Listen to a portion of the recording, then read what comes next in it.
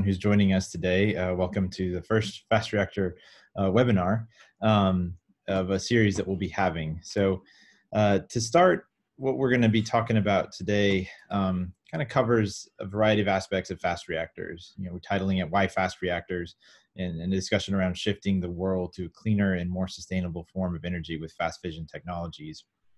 And the idea here is as we work together in kind of the future of bringing advanced nuclear to market and the broad potentials we have for global scalability, an important aspect, several important aspects highlight the value propositions that fast reactor technologies can bring.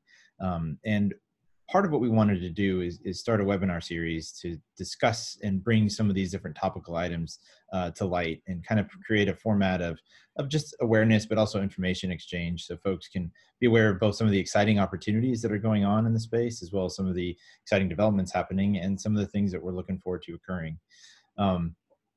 So with that, one of the things that we wanted to do was start with this webinar series highlighting basically some of the broad generic things going on in the fast reactor space. And I'm excited to be joined today by Tara Nider, Steve Hayes, and Bob Hill. What we're going to do is, this will be the first effectively amongst the series that we'll be bringing forward to you. The next one will be coming up to be announced, but we'll be focusing on some of the fuel cycle capabilities of fast reactors. And from there, we'll continue to have more episodes or more webinars going forward that bring in different folks from the community, both from industry and the lab space, as well as academia, to discuss some of the things that are actively going on. So first of all, thank you to everyone here who's joined us, and thanks to the panelists who are here. The format's going to be a little bit different today than what I think some panels have been in the past on webinars. So we're trying to make it a little more interactive. In other words, what we'll be doing is doing a relatively quick set of introductions by each of us. And then from there, we'll take it around and kind of have a pretty active roundtable or fireside chat type discussion. As you have questions, please type them into the Q&A tab. You'll see it below. We'll be able to interject those as the conversation progresses. And the idea is that we'll be talking amongst each other and asking questions amongst each other, and hopefully stimulating a pretty dynamic conversation as this progresses. So with that, I'll go ahead and get started.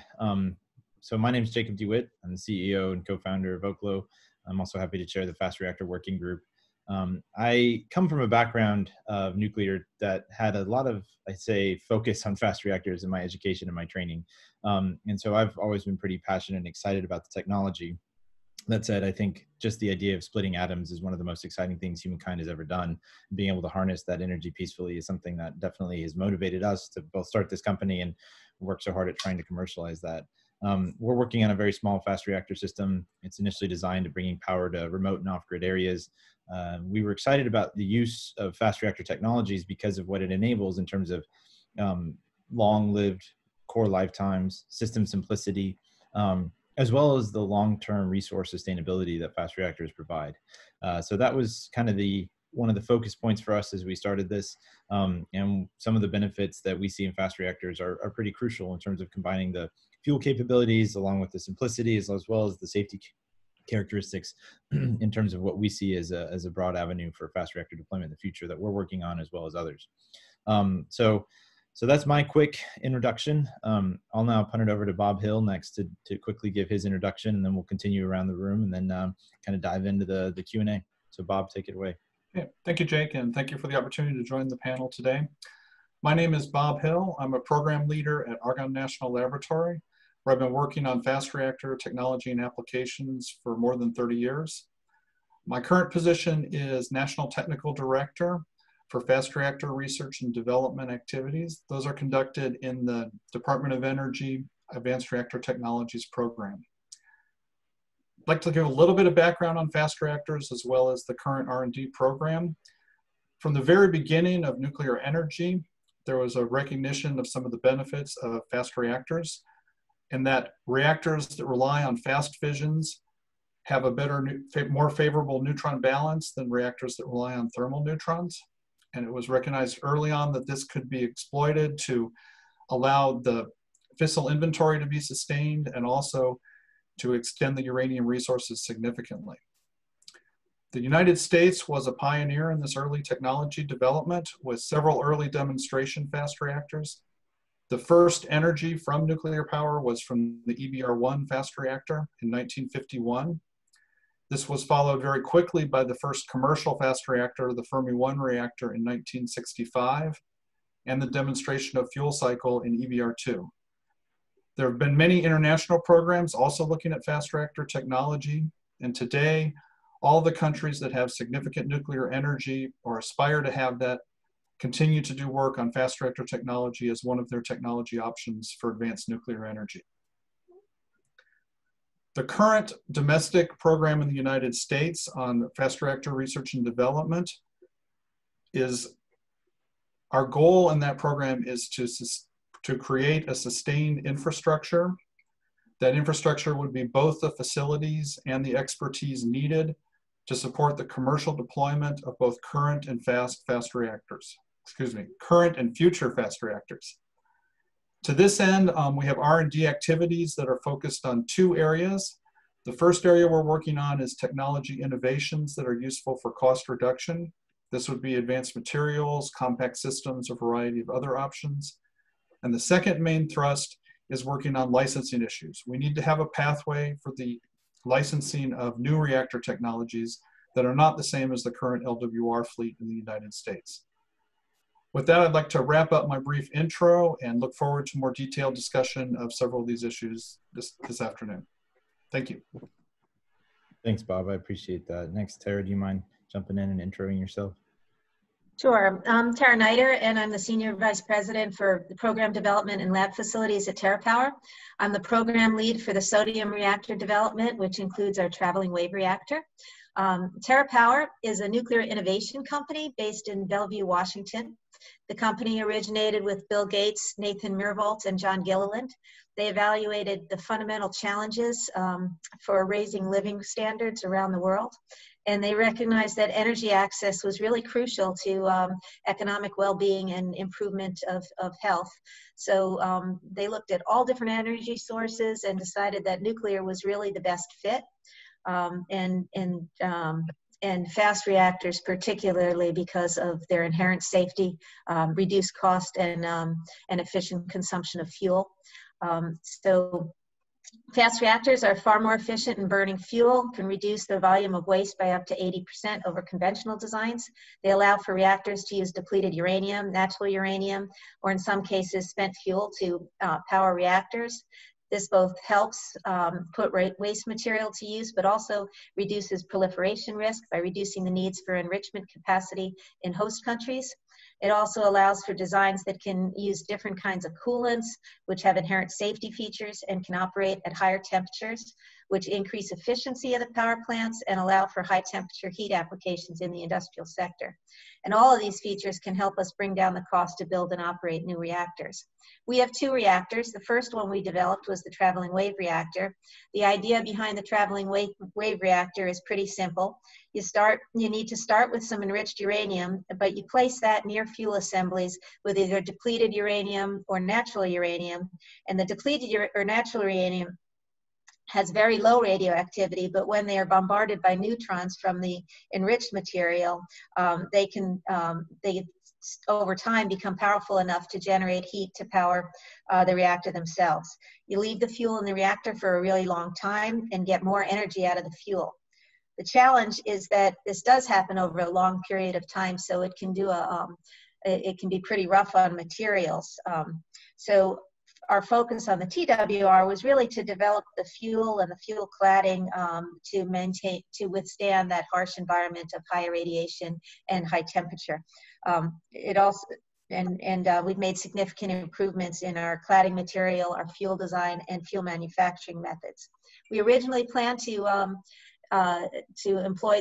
deploy this reactor in China, but that situation has now changed. So we refocused on the United States and really focusing on driving down the costs of sodium fast reactors. We have a second reactor under development. That's our molten chloride fast reactor. That reactor uses a uranium salt in a molten or liquid state. and the fuel flows through the reactor, so it acts as both the energy generator and the heat transfer mechanism. The MCFR has the promise of very low cost because you eliminate all of the fuel handling equipment and you don't need to shut down to refuel. Instead, you do what's called polishing and essentially remove the materials that you no longer want in your reactor through this polishing process. We're currently building an integrated effects test facility now in Everett, Washington, which will help us test the technology. And we hope to do a minimum critical experiment with Idaho National Lab in the near future. This will demonstrate the technology on a small scale. Both the reactors operate more efficiently, generate less waste, and are designed to operate in conjunction with energy storage technologies, utilizing high heat from our reactors to better integrate with grids with high penetrations of renewables. And that's it. Thanks. Thanks, Sarah. I appreciate that. Next, we'll have Steve wrap us up before we jump into the conversation. Thanks, Jake. Appreciate the invitation to be part of the panel here. So I am Steve Hayes. I'm Director of the Nuclear Fuels and Materials Division at Idaho National Laboratory. Been here in Idaho about 30 years. I'm also the National Technical Director of DOE's Advanced Fuels Campaign, where we help the light water reactor industry develop accident-tolerant fuels, but we also have historically done R&D on fuels for advanced reactors and especially fast reactors. So just starting out my introduction, a little bit about my perspective on motivation for fast reactors. From my perspective, which is more of fuels, it really comes down to high energy neutrons and an excess of neutrons over light water reactors. The beauty of fast reactors and the excess neutrons that they create is you can use these neutrons for all sorts of different missions, depending on what you want to do. In the early days, of course, everyone was interested in using those excess neutrons for breeding new fissile materials. More recently, we've been interested in using them for burning off plutonium that we don't want anymore. But it's not just the excess neutrons which lets you do things. It's also the fact that they're high energy. So you can do things with high energy neutrons you can't do with thermal neutrons, like transmutation of long-lived actinides, fission products, if you want to achieve some sort of waste management solution. So just the incredible diversity of applications you can have with fast reactors. Of course, the excess neutrons we learned early on are maximized by a high-density core, high-density fuel. Back in the 80s, the U.S. had what they called an advanced LMFBR fuels program, looking at ultra high-density fuels, carbides, nitrides, metallic fuels. And out of that work especially really emerged in the U.S. Metallic fuels as the fast reactor fuel developed and led by the U.S. Of course, metallic fuels have a higher density than all the other fuel options, so they are able to maximize the breeding ratio if that's what you want to do, or maximize burning or transmutation, whatever your interest is. We've also shown over decades that metallic fuels have a potential for very high burnout. And in many recycle transmutation scenarios, high burnup can be very important. The other thing that is really key to metallic fuels is some of the intrinsic properties that they have that really aid in passive reactor safety that I think Tara alluded to. And specifically things like high thermal conductivity, which results in just a low stored energy in the core. So if you find yourself in an accident situation, you've got a lot less energy you have to dissipate. And then the high thermal expansion that metallic fuels exhibit really provide a big negative feedback, negative reactivity feedback in a lot of the important accident scenarios. Put on top of that, the fact that metallic fuels historically have lent themselves to very simple fabrication processes, typically casting processes, so they can be low cost and easy to deploy, say in a hot cell or remote environment, if you're coupling them with some sort of recycle scheme. And then just the demonstration over many years, I would say, that the fuel performance characteristics of metallic fuels are fairly insensitive to things like fabrication method or impurity levels or even variations in fuel composition. So again, it just lends itself as a technology that mates up well with fast reactors and some of the recycle schemes that you might be interested in using them for. So that's my introduction. I look forward to the interaction. Thanks so much, Steve. I appreciate that. And again, thank you for all of you who joined us on this panel today. So I think to get started, one question that I always think is interesting is kind of around why people got into working on this. So I'll actually pose this first to you, Bob, is what got you first working on fast reactors? And then also why have you stuck with it, for your career so far? Yeah, so I started working on fast reactors back in graduate school. And a lot of the issues that we've talked about and what some of the benefits are from fast spectrum systems were what we learned as nuclear engineers in school. So they were of interest at that point. One, I think, unique aspect in my career path is while I was in graduate school, which would be 1986, was when they did the very unique severe accident tests at the EBR-2 reactor that showed that these types of reactors also have very unique safety features, that you can subject them to very, very severe accident conditions and they will just adjust their power level to whatever the ability it is for you to remove the heat. So I think both the combination of some of the more traditional benefits of fast reactors combined with some of the improved safety performance and really robust operational conditions for these reactors really showed a unique technology that could go on. And if you think there's going to be nuclear, the more nuclear you have, the more important some of the features become of the fast reactor systems. Thanks, Bob. Yeah, I'll kind of jump after you and add to that. I think it's kind of a similar story. I saw exposure to it in school. I think the very first time was kind of early when we were studying different reactor type systems and having a chance to learn about, a reactor system that used alternative coolants that had very high power density capability. And then also this broad fuel cycle extensibility was pretty fascinating. And then I think having kind of a flagship, senior design course in undergrad where we were designing reactors that could help consume waste and looking at the broad benefits, started working on a system that was somewhat thermal in nature, but fertile free.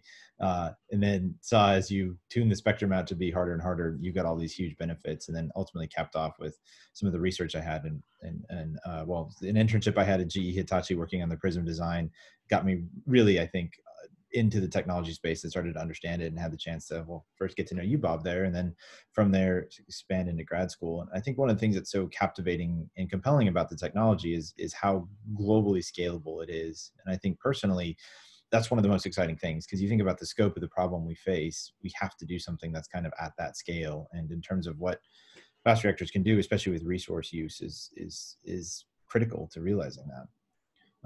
I think after that, Tara, I'd be kind of curious what got you working into the space and kind of what your initial introduction was and what personally motivates you about it. Okay, so I'm a little bit different. I started late. I joined TerraPower about 4 years ago, and prior to that, I was with Areva for most of my career. And although I loved all the things that I did at Areva, eventually it became focusing more on the on shutting down reactors and decommissioning them. And to be honest, it was not a good place to be in my head. It's not fun to put a industry to bed. It's much more fun to actually see something growing and alive. And the fast reactors really allows a resurgence of the nuclear industries. And a couple of things that I really like about fast reactors is, first of all, it gets you away from water. Water is a pain because it requires high pressures and turns into steam that needs to be bottled up in a containment. But in a fast reactor, you typically use a coolant like sodium or salt, and it operates at a very low pressure and high temperature, which is intrinsically safer. It also opens up a pathway to unlimited energy, whether through reprocessing or once through breed and burn. Fast reactors allow you to get a whole lot more energy out of a piece of uranium, since you're able to burn uranium-238, which is 99.3% of the uranium atoms, versus mostly U-235, which is only 0.7% of natural uranium. So it's a good industry. It really can bring a lot to the nuclear industry.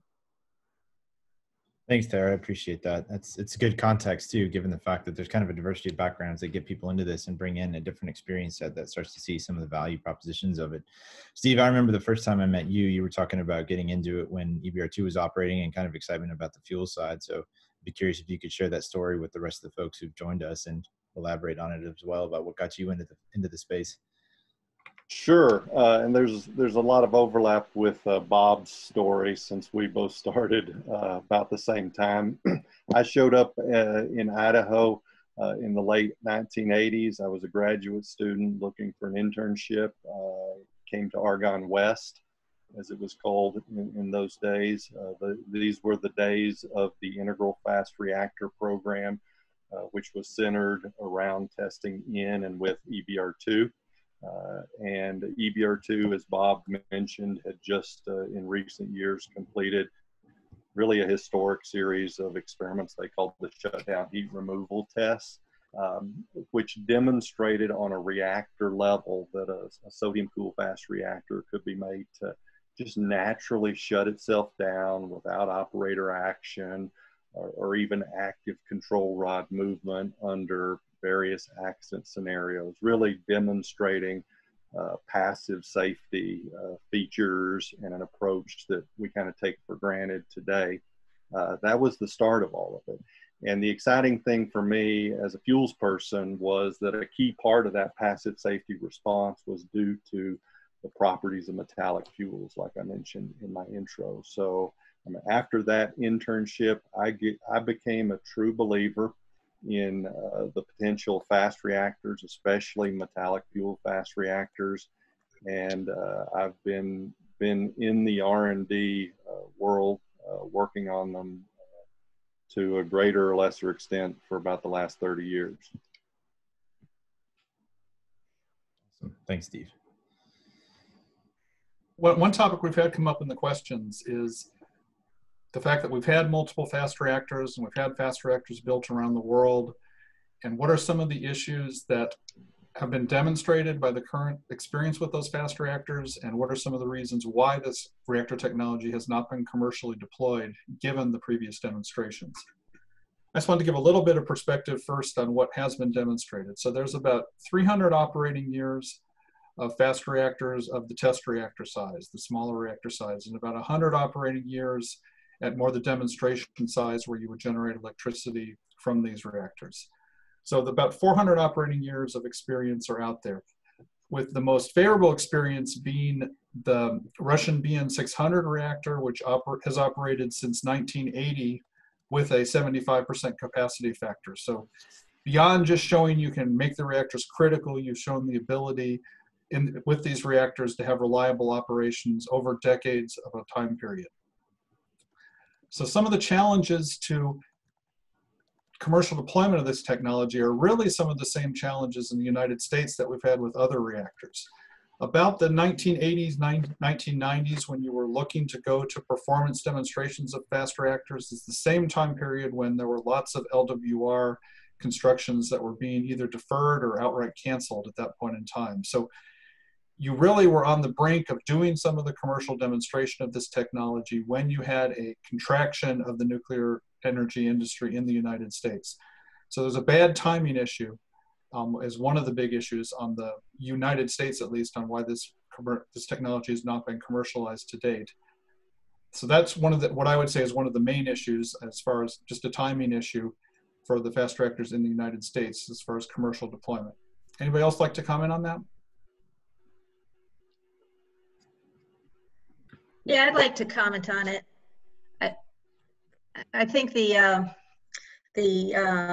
real reason that fast reactors haven't taken off as much as they should have is that it has been economics, and part of that was through excessive regulation, and the NRC is working on that to help improve that the regulation. We really need to focus on safety significant issues within the licensing program, and only those safety significant things, because if we focus on everything and make it as complicated and as detailed as we have to for safety significant items, then everything becomes less safety significant. However, I do think the NRC is really focusing on this right now.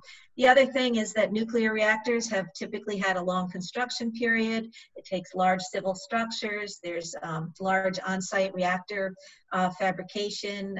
Sodium has intermediate loops, and there's sodium fire risks. So what we've done at TerraPower is really focused on driving down both the construction and the operating costs. And what we've seen is that we can eliminate a lot of systems, and the cost of the reactor dramatically decreases. I think part of this is that fast reactors have typically been developed for test purposes and not for commercial operation. So now really focusing on the financial aspects of the reactor design is key for our success going forward. Thanks, Sarah. I think that's fantastic context, and I think a really good perspective on why there's this diversity of activity in the space is I think Sarah hit hit the nail on the head, which is about the simplification potential that I think these reactor technologies have, and that drives a lot of economic upside. And I think a really key point is the fact that there has been a long history of developing, reactors more from research and test and experimentation perspectives. And obviously when you do that, it's a different vector towards what the product's going to look like than commercialization. Tara, one thing I'm curious if you could talk a little more just on what you said is when you kind of look at that combination of, the reasons, I guess, why there's sort of an exciting time right now. I'm curious, what are some of the things that are most exciting to you that are going on right now in terms of helping enable this, I would say, deployment, commercially speaking, that we're looking at in terms of, both R&D side related things as well as policy related? Some of the things I think is that the labs have really opened up to let's figure out a way to take the reactors from an R&D world to deployment. I'm very excited about the advanced demo program going on right now, but also in terms of the things that NRIC is doing, and the effort to combine nuclear with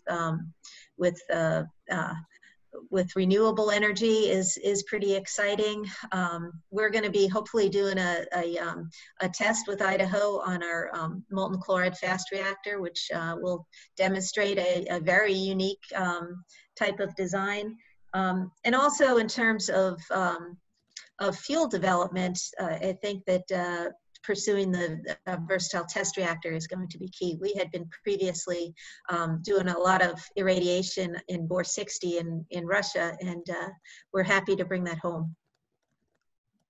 That's a very good, unique perspective, given the fact that you guys have been working for a while on looking at the irradiation capability. So I think that brings up a really good point, which is one of the exciting attributes, or I should say characteristics and endeavors going on right now in the U.S. As you pointed out, there's an array of activities going on, and one of the flagship activities is around the versatile test reactor, which, for folks who aren't familiar, that's a program going on right now with the Department of Energy in the U.S. to build a new fast neutron test facility, basically a fast test reactor. So, I know there's a variety of folks who are involved on this call, more than I am. So I'd love to get the thoughts from, honestly, the whole panel. Steve, I'd be curious, other work's going on there. What are some of the key things that basically a versatile test reactor will give us in terms of irradiation capabilities? And what does that look like in terms of, we've talked about technology being ready. We see stuff we can do now. What does that look like, though, for what tomorrow looks like for next generation fuel forms? What are some of the opportunities you see with this facility providing us as an industry?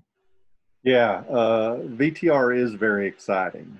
Certainly is. While it it ought to be able to do many things to help fast reactors in general. As you allude to, the most exciting thing for me is the opportunity it'll bring to test and qualify new fuels for future fast reactors. For someone like you or Tara who wanted to build a fast reactor today, you're really faced with probably two fuels as choices: oxide fuels or metallic fuels. Those are the fuels that have historically been used in fast reactors. There's probably enough data in hand to convince the regulators to license the next fast reactor with oxide or metal fuels, but you probably can't do everything you want to do on day one, even with those fuel forms. What the VTR does is it brings to the table the ability to qualify new fuels for future fast reactors. Now we're certainly doing testing of fast reactor fuels today in the thermal test reactors that we have, like ATR. But they are limited in that they cannot achieve the genuinely prototypic testing environment that you need to answer some of the questions you'll need to answer about new fuels. And the beauty of VTR, it'll be able to provide that prototypic testing environment that looks like a real fast reactor. So we can do the testing needed to qualify new fuels. And those are fuels, even though VTR is going to be a sodium-cooled test reactor, it'll be able to provide the ability to test fast reactor fuels in a prototypic way, whether you're looking at a future sodium-cooled fast reactor, lead-cooled, gas-cooled, even molten salt. So the ability to qualify new fuels or extend the qualification envelope for a fuel that you may want to use early on. That's what VTR does for you. That's a very good point, Steve. I think one thing that stems from that's useful to kind of bring up is there's some, just a little context to the Fast Reactor Working Group. I realize that sometimes when people hear fast reactor, they may think of just one type of technology. And I think one of the really cool things about our group is the fact that we span a variety of technologies. One of the neat things about fast reactor type systems is you're really relying on fast neutrons to cause fission. And there's a whole bunch of ways you can cause that to happen, some of which I think are some of the most exciting innovations going on in advanced reactor technology development. That includes using sodium as a coolant, right? Very capable coolant. Using lead as a coolant gives you some similar benefits in terms of metallic capabilities. And then using gas, which can allow for potentially higher temperature operations. There's some interesting work going on with new technologies around that system. And then also on the molten salt side, where you're using, generally speaking, chloride-based salts to then have the fuel dissolved into that and have the fuel and coolant sort of mixed up in one. And the fact is, like Steve said, there's a strong legacy on the sodium fast reactor side with the two fuels that were discussed, but as those look going forward, you can combine different attributes and different capabilities and unlock different things going on with the different different types of reactors, different flavors being developed. I think that's one of the neat things we see, is that we have such an array of activities going on with different types of reactors, given the benefits they have. One thing I'm kind of curious that bridges, Steve, just from what you said, and I'll just throw this to anyone, honestly, is what you guys think right now. Could you talk a little bit more about the status of VTR and what the timelines look like around that? And then kind of the natural extension that goes from VTR, and what you said, Steve, is talking about the exciting research and development activities that are kind of going on in the fast reactor space. If you guys could, I'd be curious to just kind of see what people think. And Bob, I guess I'll bump those honestly to you after I said I'll go around the room, but I'll start with you, Bob, and then we'll kind of spin it around.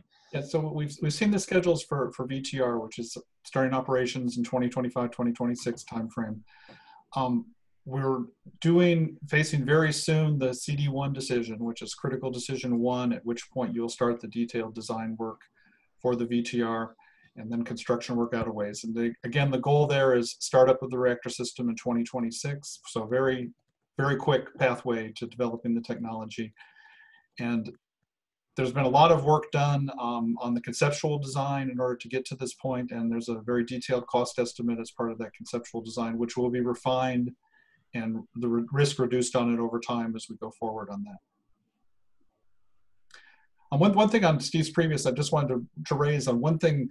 When we haven't had a fast test reactor, which we haven't in the United States since 1995, it really makes it hard to come up with new ideas for fuel forms and to be able to test them. I think the group that's been doing that research has been very creative and doing what they can, but I think if we have a domestic capability and that ability to do that, what you will see beyond what we know today, wanting to qualify some specific things, you'll see new ideas and new fuel forms that are stimulated by having that device and the ability to test in it. That's right. The way I like to say it is we're doing fast reactor fuel testing in thermal test reactors, some very specialized testing configurations. But what we're doing is fuel performance testing that's relevant to fast reactor fuels. We're not going to be able to answer every question that will need to be answered for a new fuel form because we can't achieve the prototypic conditions in these experiments. So that's a real limitation for us. So we're going to need VTR or something like a VTR to push forward with new fast reactor fuels. Steve, on that one question that, I'm always intrigued by going on, but, there's a long history, obviously, with fast reactor fuel development going on with a strong focus on metallic fuels and then oxide fuels. And, generally speaking, metallic fuels being the flagship technology. What are some of the exciting advancements that have been being explored on that? And what's on the horizon for the technology in terms of general performance improvements and capability improvements? Exactly. So in the U.S., last 10, 15 years, so we've been pushing forward metallic fuel technology as well as some of the other technologies for fast reactor fuels. But the things we've really been focusing on, really kind of three areas. One, and this goes back 10 or 15 years when the interest was more focused on using fast reactors for burning plutonium, transmuting actinide materials that build up in LWRs. We really spent a lot of time demonstrating acceptable fuel performance on a wide variety of under a wide variety of recycle or transmutation scenarios, where the composition of the fuel is moving around, where you're getting a lot of carryover of fission products from your recycle, or you're just bringing things over into your fuel that you want to transmute. And so we've looked at fast reactor fuels for that application quite a bit in the last decade or so. Of great interest to TerraPower. In fact, we've been working with them also to show that burn-up capability could be dramatically expanded or increased for metal fuels. So metal fuels in EBR2 or even an FFTF typically operated to 10% burn-up. Back in the integral fast reactor days, there were experiments that showed that 20% was possible. But companies like TerraPower, they want to go to 30 or 40%. And so you've got to change some of the things you do in the design to get to that level. We've been working on that. Some good potential there. And then lastly, I would just say, and this is more recent, we've been looking at non-sodium bonded metallic fuel concepts and designs. Historically, metallic fuels have put liquid sodium in that fuel cladding gap just to promote heat transfer and also be a fluid that can be easily displaced to accommodate fuel swelling.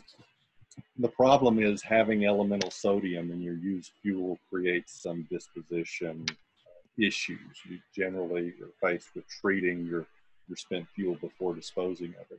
But if you had a metal fuel without the sodium bond, it would lend itself towards direct disposal and give reactor designers just a lot different fuel management options. So those are the areas we've been mostly working in the last decade or so. That's great, Steve. And I think naturally kind of stemming from that, because there's a lot of interesting things going on in the fuel side.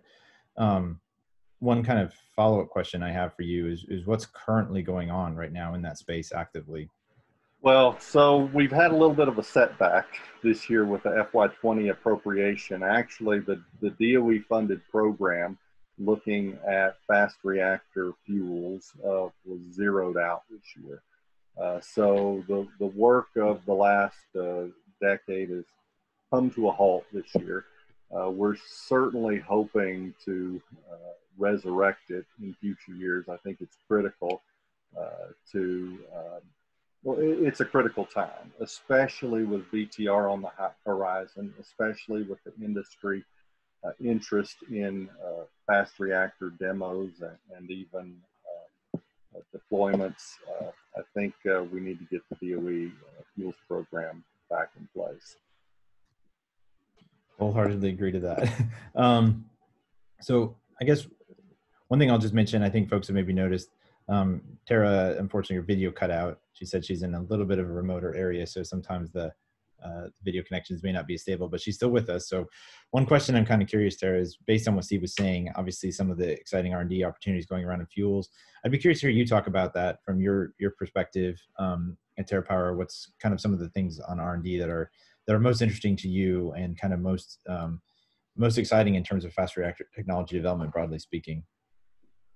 Yeah, backing up on what Steve said, is TerraPower has been very interested in fuel development, and we've undertaken pretty much as we can within the other test reactors, like the advanced test reactor. We've done some testing and modeled with INL how that could simulate what a fast spectrum would look like from the fuels, and those tests came out very, very well. We've taken our cladding materials and really tightened them up some so that to get better performance out of that, and we have demonstrated that better performance in, like I said, through irradiation at bore 60. But we are bringing all those samples back to the United States, and we're preserving them so that we can continue that testing with the VTR if that gets if that gets started up, which seems like it's on a pretty good path right now. And we also are excited about the fact that treat is now open again, so we are planning on doing transient testing on our fuel as well, which is something that we don't have that much data on, and I look forward to the answers from those tests. Thanks, Tara. That kind of bridges over, Bob. Obviously, facilities and infrastructure are important. We've talked a lot about VTR, but can you talk a little bit about the different capabilities that you all have at Argonne and just broadly speaking exist around the lab complex and some of the R&D associated activities with those? Yeah, so some of the exciting new things that we're looking at, Jake, are we're doing quite a bit of work on new structural materials for fast reactors and for liquid metal reactors in particular. If you look at the demonstrations that have been done around the world, they pretty much use 1960s vintage steels and materials like that. So we're working on new materials that will be able to be significantly higher strength for the same cost, and therefore should be able to lead to economic benefits for the system as a whole. We're also looking at, there's been a variety of design techniques, both for the system configuration to make it more compact and for the construction techniques. And applying those to fast reactor technology, again, offers significant cost savings as we go forward. So like we've developed a liquid metal component testing facility called METL, where we're looking at the parts of a fuel handling machine, which is one of the complicated pieces of equipment for a fast reactor and important to get the system size down and to make the system more compact. We've also are really trying to utilize to the best way possible significant improvements in recent years in modeling and simulation capabilities. These are useful really in two aspects. They're useful because they help us to better optimize the system because we can come up with better configurations and model it better. But they're also very important for the safety assurance and the licensing. We've done a lot of work on validating what's going on in the safety modeling and the transient modeling, and then the ability to show that and to do it at a higher fidelity will help to make these systems, again, simpler and more compact, which will get the cost of the systems down. Jake, you've recently submitted an application to the NRC. Could you give us some information about that? Yeah, I think it hits an interesting question. You know, we've talked a lot about R&D, what's going on, and I think it's fun to actually talk about some of the stuff as well that's going on concurrently in terms of commercialization. One thing we like to talk about or think about internally, and I think talk about externally, is it's kind of the innovation curve and talking about what's happening now and the fact that technologies are ready now, but also the R&D activities going on that just help enhance the economic case going forward. I think, you know, from our perspective, you know, we're focusing on a very small system, leverages a lot of experience from metallic fuels development in EBR2 and FFTF, as well as some fundamental safety characteristics that were discussed a little bit earlier. And, you know, we saw a pretty clear opportunity to take those forward and pursue a commercial license application with technology that's very mature. You know, the reality is fast reactors have a long history of development and maturity in this country. And as we look at what they can do now, it's pretty compelling. And then it only gets more compelling as we look at the future, especially as we look at driving costs down to ultimately, we're all working for cost competitiveness and cost superiority to everything else that's out on the market. And, you know, fast reactors help us do that with system simplification and the use of, I'd say, more widely available materials. And I think one of the key things that's different going on in the US right now, and one of the differences that Terry, you said, is that there's right now a flurry of activity around commercializing real actual power plants, like actual commercial systems, and not just R&D facilities. And I think that's a huge differentiator from what's happened historically. But also, I think it's important to highlight the fact that there's a lot of innovation going on right now that spans beyond just the technical side, but includes business models, that includes financing models, that includes regulatory models, which is my lead up to answer your question, which we submitted, you know, the first ever combined license application to the NRC for an advanced reactor under Part 52.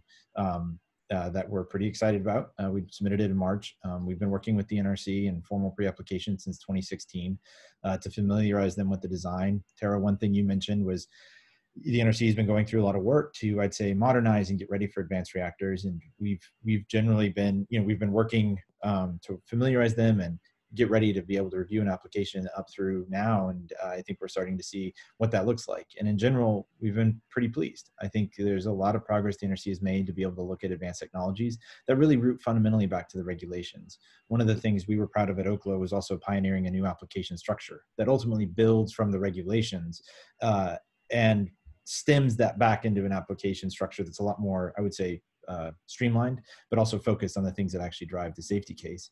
One of the nice things about fast reactors, you have a lot of inherent and passive safety characteristics by design that you can then use to basically articulate and meet the safety case and meet the regulatory requirements. One of the things we've seen so far is, you know, the NRC is taking on, I think they've shown a willingness to accept a very new application structure, which I think is really impressive. We're excited about what this starts to look like and how this progresses. There's still a lot of work to do though. At the end of the day, this is new, this is different. And so, you know, we're working with them to ultimately get to the place where not only can reviews be done, but they need to be done efficiently, right, and cost effectively. And right now, I think we see a vector where that looks really promising. And that's really exciting because it's not just for us, but it's for everybody. We kind of knew that we would be the tip of the spear. We were willing and kind of excited to do that and wanted to set forward some really bold thinking about ideas of how you can really lean into the technological capabilities of these systems. And so far, we've seen the NRC be pretty receptive to that. I think that also ushers in, I think, a really important economic characterization here that we talked a little bit about, which is, why can this be so successful now for fast reactor economics? And the reality, I think, stems from system simplification, having fewer parts, having a design that is very robust and simple in its side enables really cheaper things to happen, right? What I mean by that is having a plant that's cheaper. And for us, we've seen that ultimately gets tried out in the regulatory space as well. And that's what we're working on now. And ideally, this starts to lend itself towards, okay, you have systems that have a lot of inherent and passive safety characteristics that should then enable cheaper designs that basically, you know, get rid of some of the challenges that have otherwise led to certain cost pressures in certain other areas. And so we think it's a pretty exciting time right now, not just for what we're doing, but for everybody. And actually that kind of bridges into another point, which is, you know, we talked a lot about the activities going on in the US about developing these technologies, but one of the other points that stems from this is a lot of developers are looking at also licensing these technologies in other countries. Canada being a foremost example, with one of our Fast Reactor Working Group members, Advanced Reactor Concepts, doing a lot of work actively in Canada, and a lot of us also looking at opportunities to license in Canada. One of the things I'm kind of curious by is, you know, and I'll make a quick comment, and I'd love to just kind of throw this out to the panelists here, is what does it look like, you know, in terms of taking R&D capabilities that the labs have and all this data that's been generated here and being able to work with international groups. It's going to be very important to be able to draw, the technological bases for why we're designing these reactors the way they are and why they're safe and meeting regulatory requirements based on data we've developed in this country.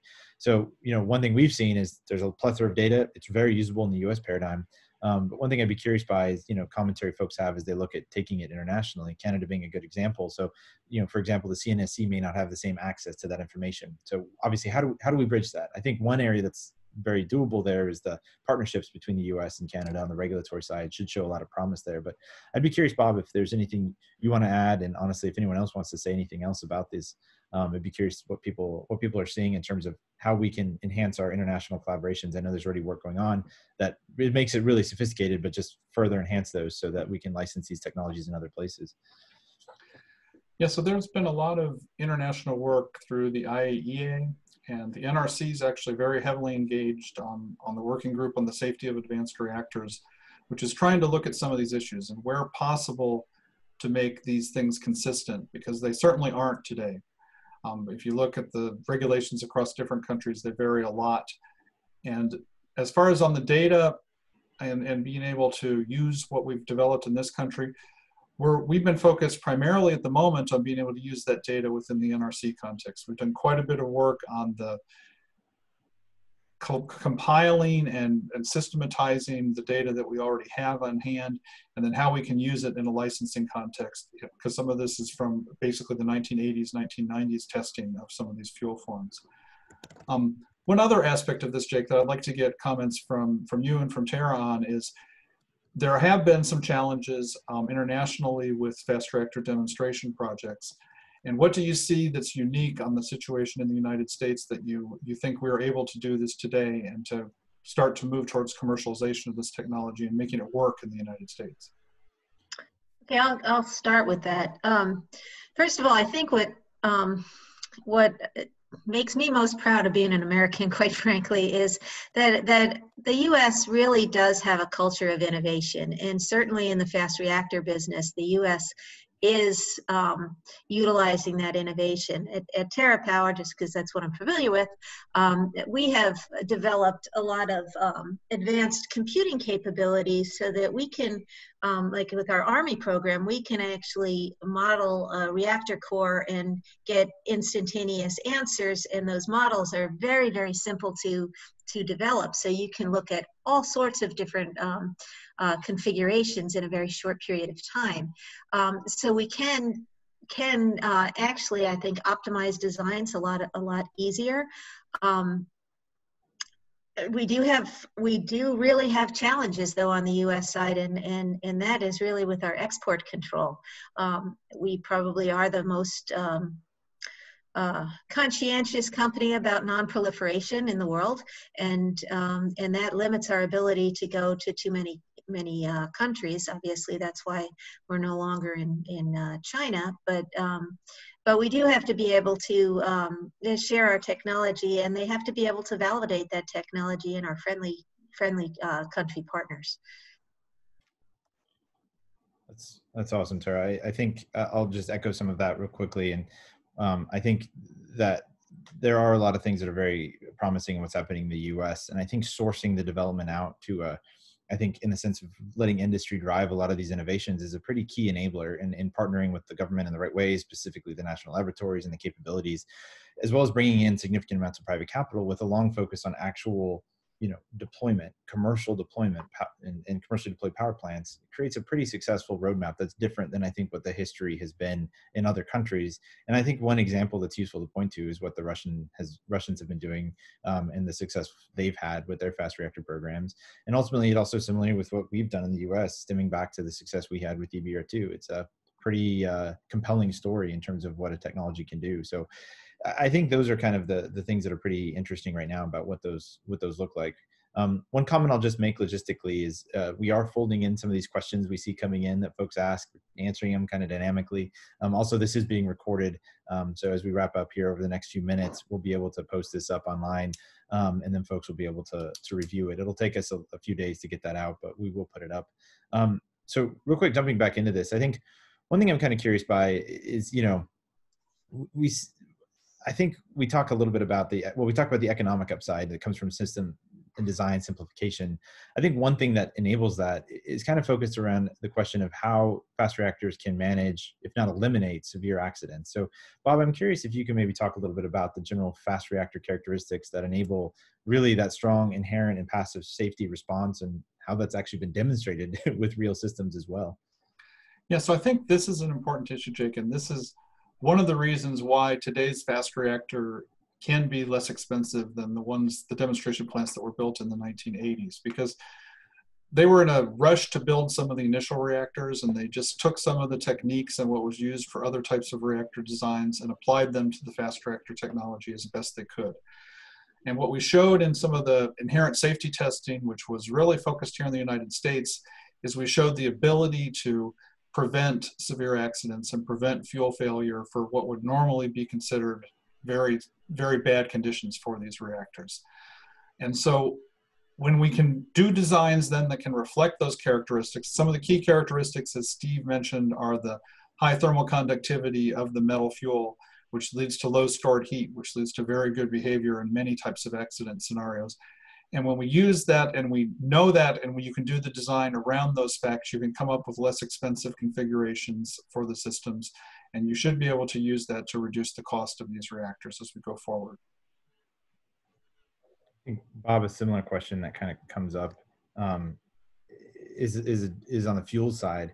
I guess one thing I'd be curious by, and this I'll punt to Bob and Steve, from a technological standpoint, what are some of the biggest challenges that need to be overcome in order to basically deploy some of these advanced recycling technologies to integrate into fast reactor designs? And, what are some of the opportunities around that? You want to take that one, Steve? Well, I can start, and you can probably add a lot to it. I think economics is a real issue. Fast reactors have historically been more expensive and therefore less competitive, even without the recycling component factored in. There's some good work going on to improve that situation. But recycling is an added expense, and you have to be able to recoup those costs in some way. The DOE program of 10 or 15 years ago was looking at recouping some of those costs in the waste management and fuel disposition benefits that can be gained. For instance, if you do transmutation of long-lived actinide materials as part of your fuel scheme, your scenario, that gives you huge benefits potentially in the spent fuel repository space, not having to license a repository for hundreds of thousands of years, perhaps only having to license it for under 1,000 years, and much less material going into it.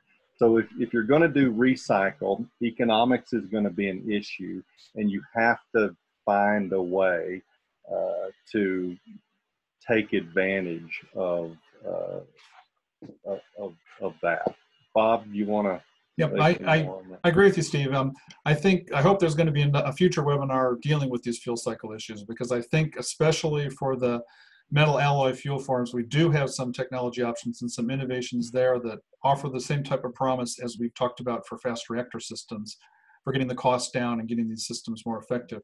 Another thing that Steve talked about, and I saw this in some of the other questions online, is this is really the aspect for the fuel cycle area where you've talked about mixes of reactor systems. You can envision fast reactors as enabling and moving in parallel with thermal reactor systems in order to help with the waste management or to help with some of the recycle of some of the key materials from those.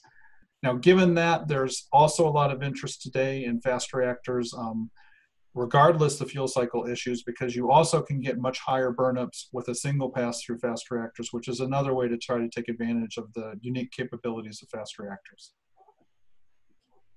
That's a great point. I will use that before we jumped into kind of our last little go of some comments.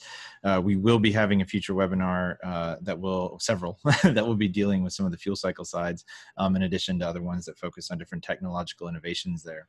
One thing I think is very interesting, and I'll just say this, that came out from Argonne recently, was a report looking at the conceptual design of a pyroprocessing facility. And if you look at that cost of that facility and then look at the costs of the produced transuranics that could be used to fuel fast reactors from that, it can be done in a way that's cost competitive, if not better, frankly, than producing high assay low enriched uranium.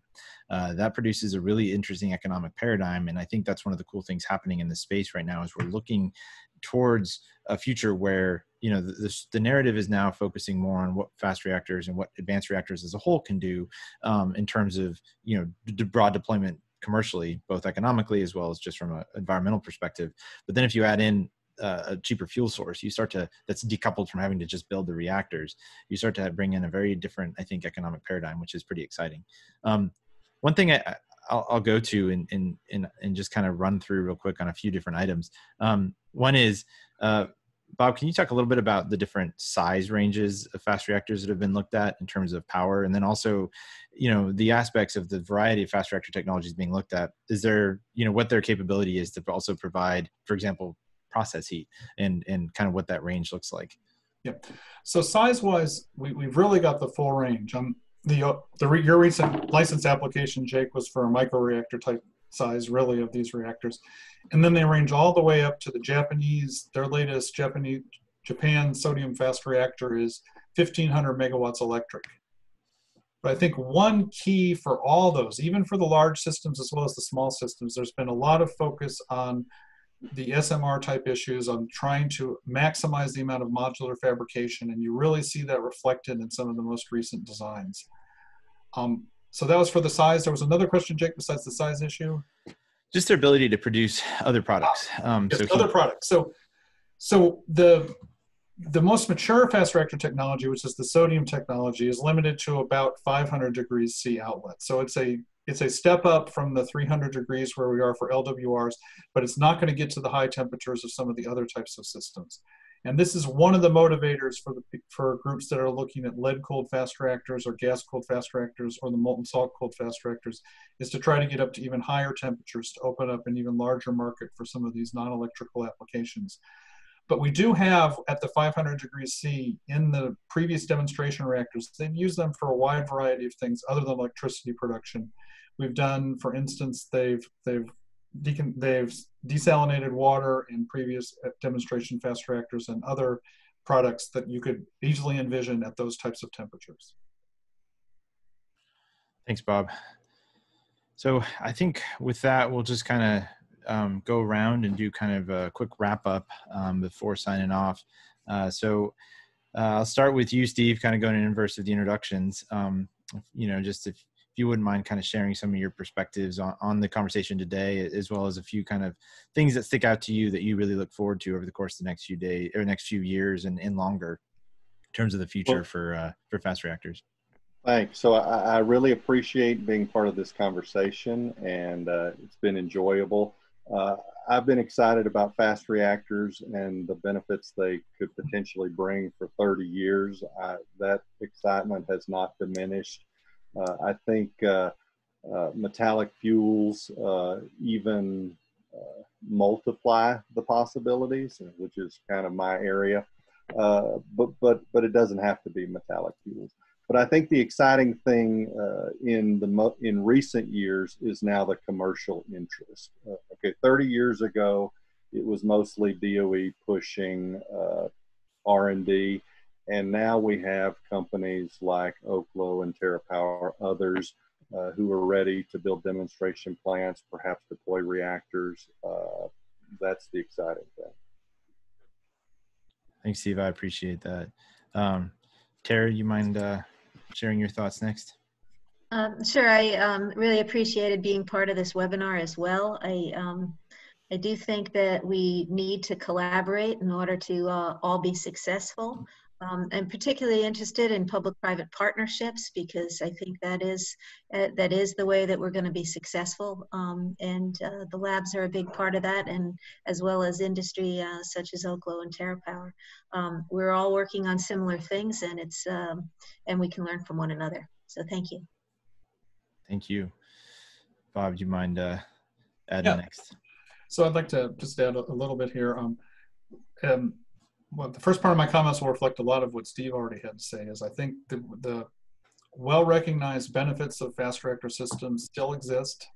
They haven't been taken advantage of in the commercial sense yet, but they still exist, and those benefits can be utilized. And there's both excitement and as well as technology, and that technology has matured some. The big change in the last decade is, in the United States at least, companies that are working on this technology, looking to move it quickly, taking it to licensing as Oklo has done, getting ready to demonstrate it. And I think one thing we're going to see, if we can get back to where we're actually having some, to take from the Advanced Reactor Demonstration Program, real reactors doing actual demonstration, I think you will see a whole new set of lessons and a whole new set of improvements to this technology, because light water reactors didn't come out of the box with the performance they were able to get. You have a whole level here that demonstration is going to get into that we can learn from these reactors and improve them as we go forward in the future. Likewise, I agree with you wholeheartedly, Bob. And I want to thank each of you for joining me today. So Steve, Bob, Tara, thank you so much. I think, it was a good discussion to start to just tap into some of the things that are going on in the space that are both exciting and motivating to us, but also just a preview of things to come on this webinar. I also just want to give a quick shout out to Bonita Chan, who helped us on the Oklo side organize this and will help us going forward. Big kudos to her for putting this together. So with that, we'll be hosting a series of these going forward. This will not be the first and last. Instead, it's the first. They will be announced as these, as we get them on the slate. I think we'll do things at a relatively high frequency, not at complete regularity, but we're aiming to do something every 2 to 4 weeks. With the next one focusing on discussions around closing the fuel cycle with fast reactors. And that will just be part 1. There will be several of those that really highlight some of the cool things going on and some of the innovations occurring. So in between technologies going on in terms of fast recycling, supported by different advanced reactor types, different recycling techniques. They'll be spanning a variety of conversations. Again, these are being recorded, and they will be recorded, and we'll be posting them later. Similarly, we didn't get to everyone's questions. That's a great thing. That means there's a lot of excitement and interest.